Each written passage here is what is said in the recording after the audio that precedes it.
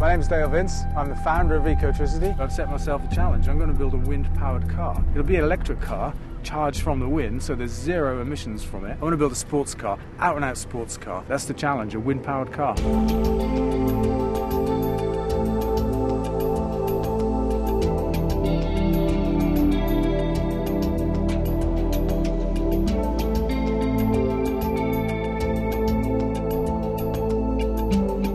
Trevor's making all these patterns to Jim's drawings. He's making sure they fit where we want them to fit, and then he'll be able to make moulds and make components. They will be made to look like finished components. So you can see they've got flanges on and holes for where they're going to be mounted on, but the actual components we want will just be the hollow duct. This project is different to our normal projects. With this, we're always having to ask questions and investigate. It's a crossing over of different technologies, industrial electronics and electrical engineering with automotive engineering. Jim and Ian are both very keen to get the weight distribution right of the vehicle. I have to put my bit in to say, well, certain components have to be close to other components. So we have, in certain cases, contradictory requirements. With all the electronic equipment, all the hall sensors and the fuses, they're all industrial pieces. They look like ceramic pieces you bolt to an electric pole. Yes.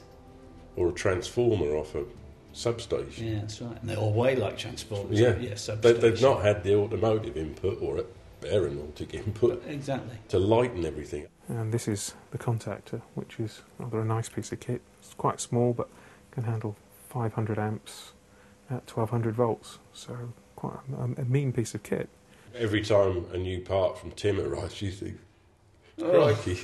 Where are we going to put this? Well, there's probably enough room, but it's just a bulky...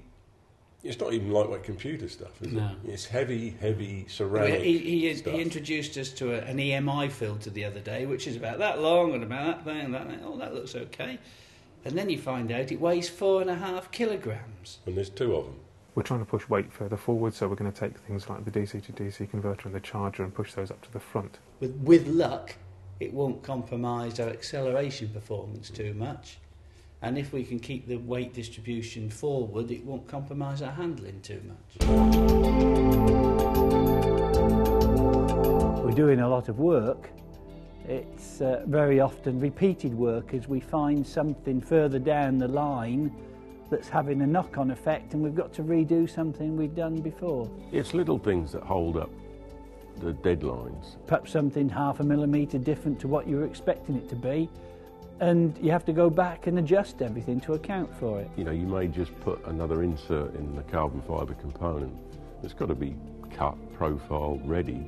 There's 100 little aluminium inserts in it, because everywhere you're going to put a bolt in, you have to have something for it to be threaded into. There's a huge amount of little pieces being made all over the place, especially for the composite parts. For me as a project manager, it's frustrating because we're slipping.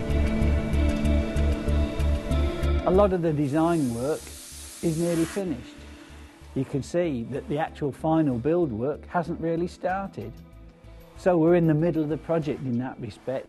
The engineering for the electrical system that Tim's doing, he's got his battery management system. You've seen some of the parts, you know, he's making good progress with that.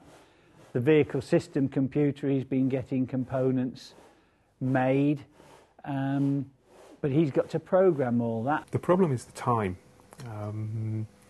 There is a huge amount to do. There is no programmer in the world that's done serious programming that doesn't bash his head against the wall from time to time. There are going to be those occasions. I've had them before, and they will happen again. You know, I'm confident with the chassis mods and the package and everything. The unknown is the battery management system and the computer side of things. That's the new technology that needs proving. It is the bit which a lot of the new development stuff needs to go into. So yeah, there is a bit of pressure there, and things are moving slowly. They are moving forward, but it is a torturous route, but we're getting there. Yeah, but as a whole, you've got to get all of it to go together. As a whole, making it all work together is quite a task. So the next big milestone, I think, is to have the whole car assembled powertrain-wise, so that we can get Tim in it with his laptop and make it go forwards and backwards. I'm confident that we can do it. I'm confident that I can do it. I want to see this car moving, and I want to see it as a good technologically advanced vehicle that can show other people that electric vehicles really have arrived.